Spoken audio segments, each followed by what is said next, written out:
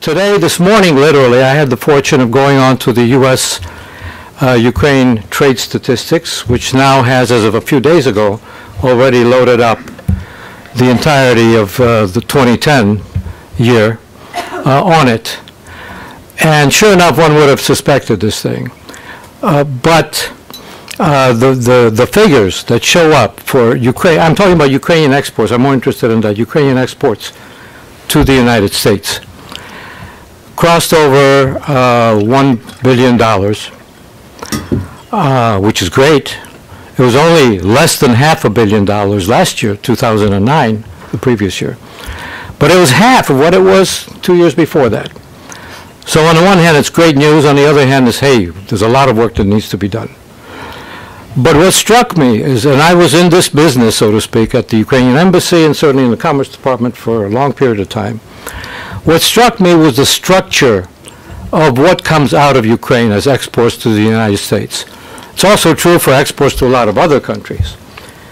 When I was there, started my term there 15 years ago, we had about 80 to 85% of all Ukrainian exports to the United States and other countries consisted of primary metals and chemicals.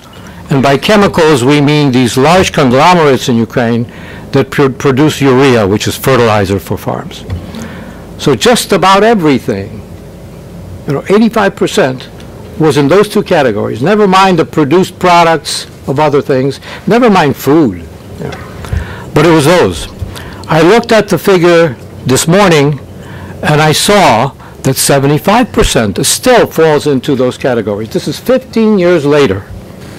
We have been preaching, a lot of us have been preaching, to find ways of diversifying. One way to diversify is to pay a lot more attention to the growing small businesses in Ukraine. And you saw a lot of headlines on the protests that took place this year on the Maidan by the small business communities. So a lot has to be worked to make that happen again. Another little vignette on statistics, and I'll leave it at that. Food. Best food in the world. Best topsoil in the world is literally in Ukraine right now. Ukraine exported to the United States, U.S. exported to Ukraine this past year $107 million worth of food products. Guess how much Ukraine exported to the United States? 8 million only. Okay, there's a big disparity. Not that, and of course the United States is a much, much bigger market for that sort of stuff. A lot has to be done there. We heard that the primary topic at this session, this past week, the binational session, the primary economic topic was energy issues. Let's hope that the year after and many years to come, there's a diversification and a lot more emphasis is placed on those industries that literally Ukraine can make a lot of people working. In other words, create much more jobs in Ukraine. If there is a certain policy of diversification of their exports and thereby their production at this point. So it's the only point I want to make. Just one more comment about moving Ukraine forward, moving it out into the world economy, and promoting Ukraine as a place to do business. I did want to introduce Lada Pasachuk and Irina Taluk from the staff of the U.S.-Ukraine Business Council. I'd like to just say that we've opened up the Business Council membership to all organizations, profit or not-for-profit, who are interested in moving Ukraine forward, interested in being a part of a coalition to build Ukraine. And I'm very happy to say that when I took over the Ukraine Business Council, we had 22 members. Before the Orange Revolution, we only had 8.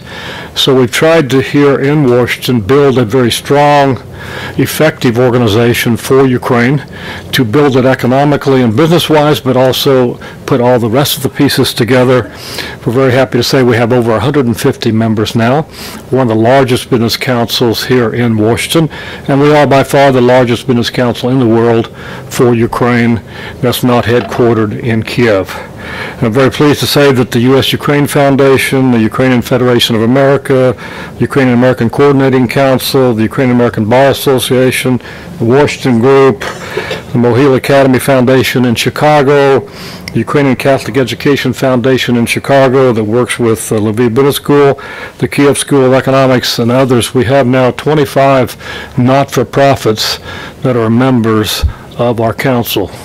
So our council is wanting to be a gathering place for everybody interested in building Ukraine as we all work together to put the pieces together that are necessary for a strong Ukraine. So we're very proud to be a part of that, proud of what the business community and all of you have done together to build a strong organization here in Washington, and we have a full-time office also now in Kiev. So Andy, we work closely with you and all the others, and there's a lot of work to be done to get Ukraine open for business and integrated into the world economy, which is good for all of us. Thank you.